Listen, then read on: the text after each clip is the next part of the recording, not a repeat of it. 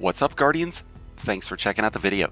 Today we'll be diving into the new world of prismatic subclasses, and we'll be checking out one of the most exciting and most powerful Titan prismatic builds that's currently available. So if you're a Titan trying to put together a top tier build to take on that legendary campaign, the new raid, or anything else in Destiny, then look no further.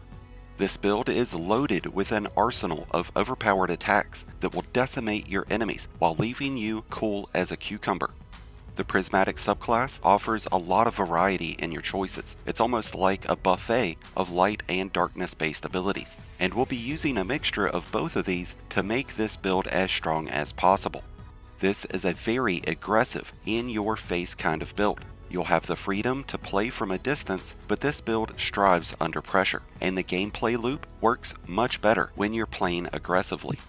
This build revolves around the use of the Synthoceps Exotic Gauntlets, but it's not just limited to it. There are other strong exotic options out there, but very few others offer the same level of power and reliability.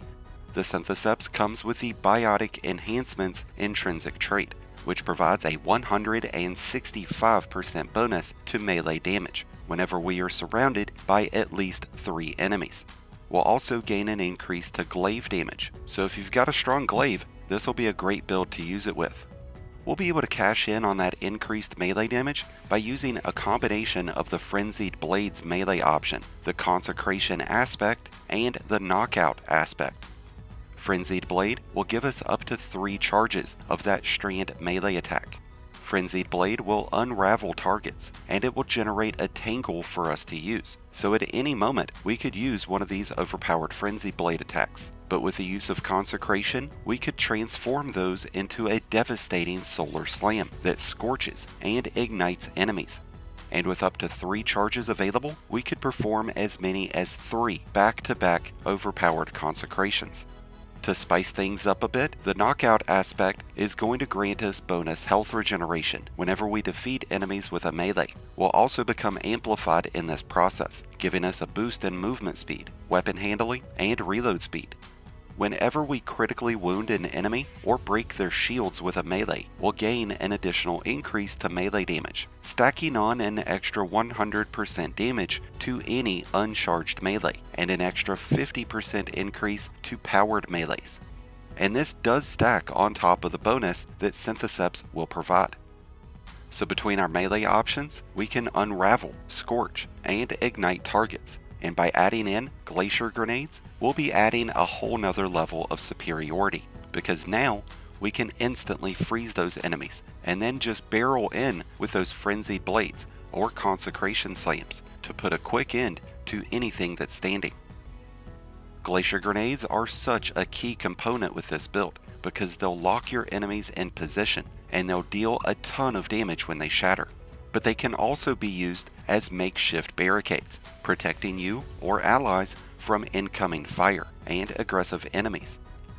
Before we talk about what fragments we have selected, let's discuss our choices in Super. We currently have Twilight Arsenal selected. This is such a fun new super. You chuck those huge axes at enemies, and each of those axes are going to deal a pretty good chunk of damage, and they're going to weaken targets. And after you've thrown those axes, you or a teammate can easily pick them up and start using them. Blade Fury would be a good option towards crowd control, and Thunder Crash is great at burst damage, but Twilight Arsenal adds a really interesting dynamic into your gameplay, since you're literally giving your teammates weapons of mass destruction. When it comes to our choice in fragments, we are utilizing the facet of protection, so when we are surrounded by enemies, we'll take 25% less damage, which will really come in handy since we plan on being right in our enemy's face. And when we have activated our Transcendence, that damage resistance from this facet will get stronger. We're using Facet of Balance, which is going to rapidly regenerate our abilities.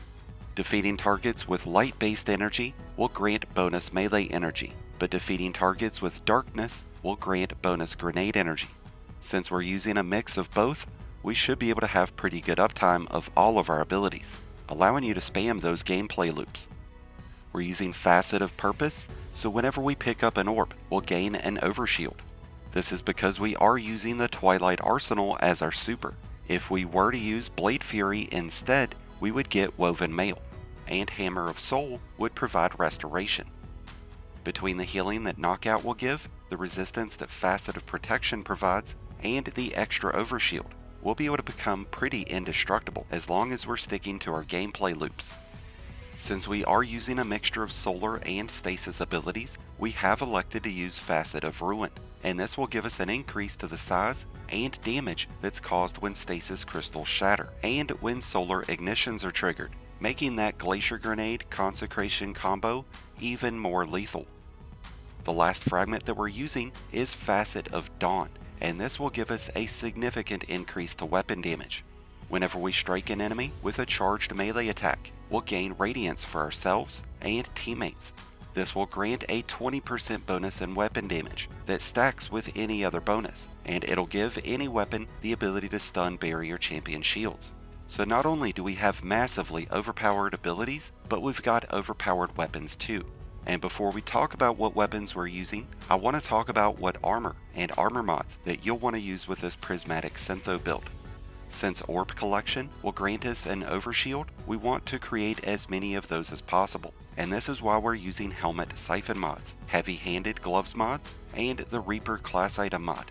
And since we'll be spamming our abilities as much as we can, we'll need to equip a few armor mods that will help regenerate those abilities even faster. So using mods like Bomber, Outreach, Absolution, and Impact Induction will be really beneficial. We're already getting a good amount of health back thanks to Knockout, but to ensure that we always have a form of health, we are using the Recuperation Boots mod.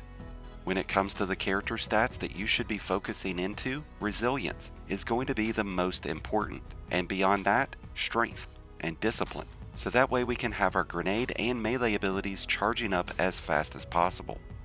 And now let's talk about those weapons.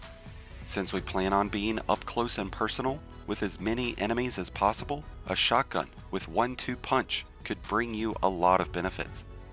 Since ignitions and shattering effects will cause bonus damage, it would be advantageous to load up on a few weapons that can facilitate this. Fusion rifles like the Riptide offer Chill Clip, giving you another option of freezing enemies, and solar weapons with Incandescent would give us that Scorch that we need for ignitions. With pulse rifles getting buffed this season, I found the Outbreak Perfected and the Graviton Lance to be magnificent primary options because of their ability to hit multiple targets at once. But a kinetic pulse rifle with kinetic tremors could be just as effective. Rocket sidearms are also going to be a strong option, especially when you have unstoppable champions. And currently you have the option of two of these, the Indebted Kindness or the Call. When it comes to our choice in heavy, there's a ton of solid options right now. Grenade launchers like the Edge Transit would be great to have for any damage phase, but with a new artifact focusing heavily on swords, there's only one true option for a Titan, and that's the Crown Splitter or the Throne Cleaver. These are Titan's most powerful sword options, and because of that new artifact, they'll have bonus damage, they'll stun overload champions, and they'll regenerate ammo. Swords like the Fallen Guillotine or the Slammer would also be strong alternates. Another interesting prospect is the Ergo Sum, which has become quite the interesting new exotic. An energy sword that would allow us to do something that we've never been able to do, and that's run double sword loadouts. And this sword can give your entire team a massive bonus in damage if you're able to get the Galahorn's Wolfpack rounds as its intrinsic trait. No matter what weapons you pair up with this Prismatic Syntho build, you're going to have all the power that you need to dominate in the final shape. So if you've been having issues completing those legendary campaign missions, or anything else, then try checking out this amazing new Titan build, and let the power of the prismatic energies flow through you.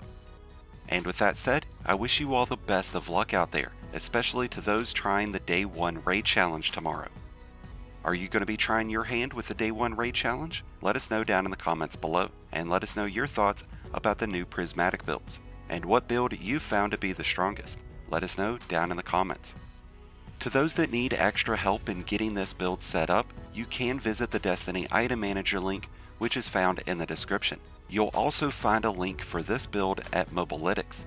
This is actually the very first build that we'll be uploading to Mobalytics. But if you need any further help, be sure to check out either of those links down in the description.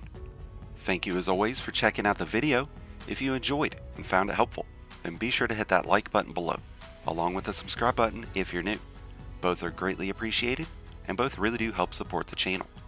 If you're a new Light Guardian, just starting your journey, or a battle-hardened veteran, just looking for a new home, then be sure to check out the Discord link in the description below and join one of the greatest communities in all of Destiny.